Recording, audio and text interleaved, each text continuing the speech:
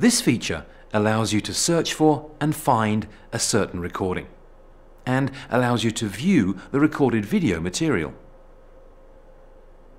First, let's look at search. Set up an RTSP connection for replay.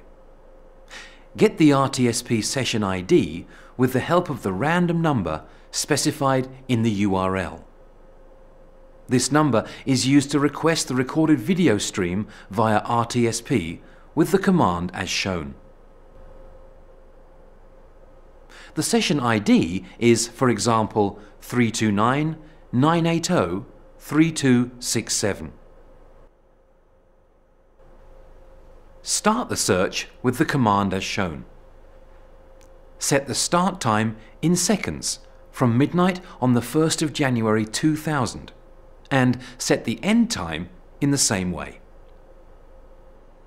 In the code shown, the start time is set to the 1st of January 2000 at 0 hours, and the end time is set to the 1st of April 2013, also at 0 hours. The reply contains all slices up to the maximum entry number specified in the search command. One slice comprises 16 bytes. The first 32 bits represent the start time, and the second 32 bits the stop time of the slice.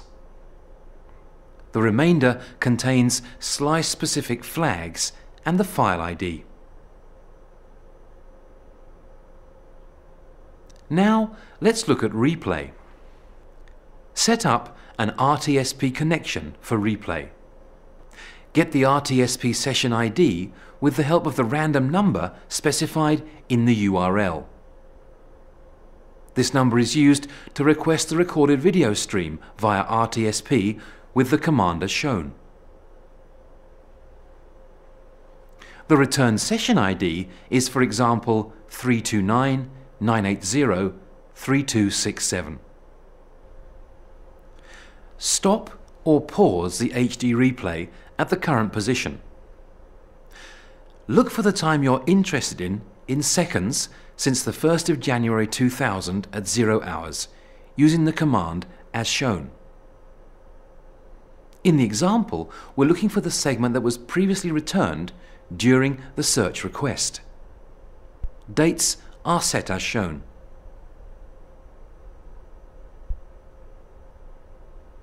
Then start the playback of the recorded video stream with normal speed using the command as shown. Next, set the replay speed. To replay forwards, enter a value higher than 0, and to replay backwards, a value of less than 0. To stop or pause, enter the value 0. As a result, you can now search in the video and replay.